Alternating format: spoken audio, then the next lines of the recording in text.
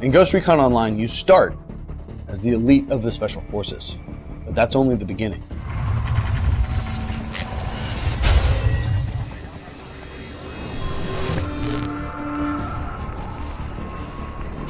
We wanted to create an experience where the player can define his own experience, define his own character, take the raw material of a ghost and form him into the ghost that he wants to be.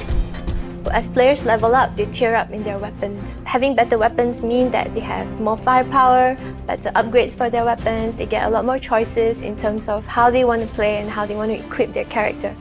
Players will also gain access to better body armor, which they can further customize with armor inserts. These inserts provide bonuses like increased protection, critical hit mitigation, and health regen. The class abilities can also be upgraded as the players progress. Whether it's enhancing the range and power of the ability or increasing its duration, players can customize their class abilities in various ways to suit their playstyle and tactics.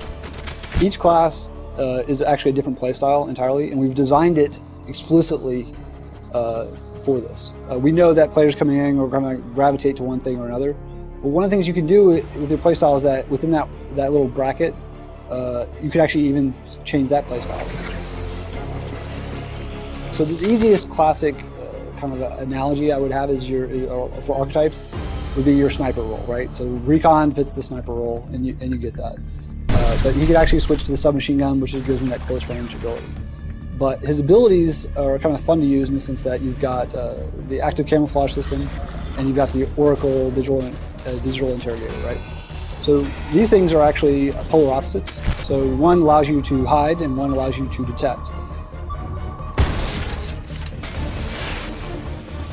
With the Specialist, his kind of playstyle is actually the hardest one to describe. It's more of an advanced class. The Specialist has probably more ability to be a catalyst for advancing and gaining ground than any of the other classes.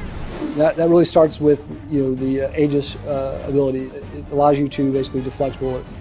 Through that, just popping it up, everybody sees it on both the enemy and friendly sides, and people will rush in to take advantage of that to maneuver to the next piece of cover. With the Blackout, it's the polar opposite to Aegis. It's area effect. He's got to charge it up before he deploys it, but it actually will disable all electronic devices in the area. Not only does the Blackout device short out the HUDs of nearby enemies, the best part is it drains the energy of their ability so that they cannot effectively use their ability for quite some time, as if they've just completed using it. So when you're the Assault, you're up front, you've pushed ahead, you're trying to pull the team up to deploy heat, and that suppresses any enemies that you're focusing on for several very effective seconds. This allows your team to move up and hold the position with you.